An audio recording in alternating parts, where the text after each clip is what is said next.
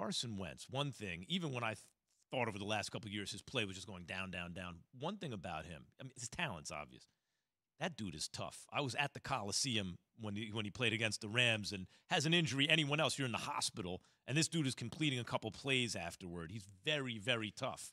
I hear you on that. Just those last couple of plays when he was standing on the sideline, like I don't know why, Key, there's this burning image in my mind. Like I'm always seeing Carson Wentz hurt or always seeing him on the sideline, and it's becoming that thing for him right now. It's weird when you hurt and you got two ankles and you're standing up.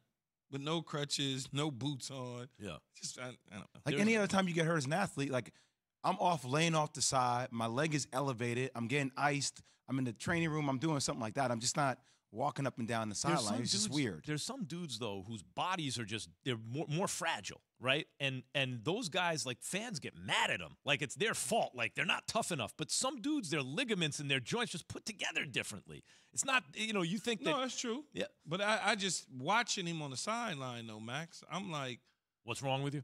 Like, seriously, is something really wrong with you because you're standing up and you have to get out of the way of oncoming players.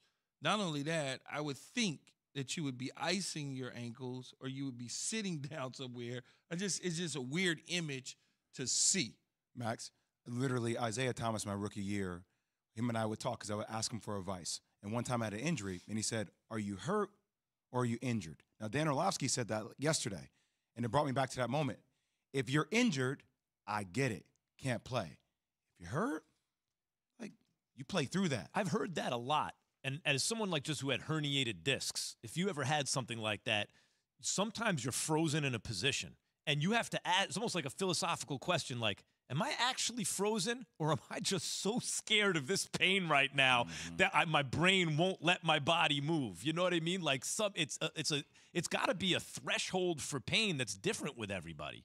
Yeah, it is different with everybody. Because Derek Carr, whatever that ankle injury was, he went back out on the field. Same with Baker. And so it's just popped out shoulder, back on the field. I mean, it just depends on how you can go about handling the pain if you could tolerate it or not. A couple of athletes with raised eyebrows looking at Carson Wentz. Well, I didn't say he quit on his team or anything like that. No.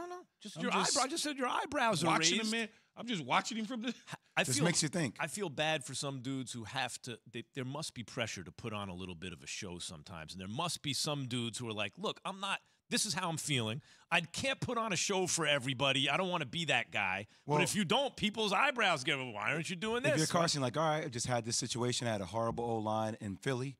Like, I got beat up a ton in Philly. Now I was supposed to have an O-line here, but I've been hit 22 times already in 2 games, sacked 6 times already.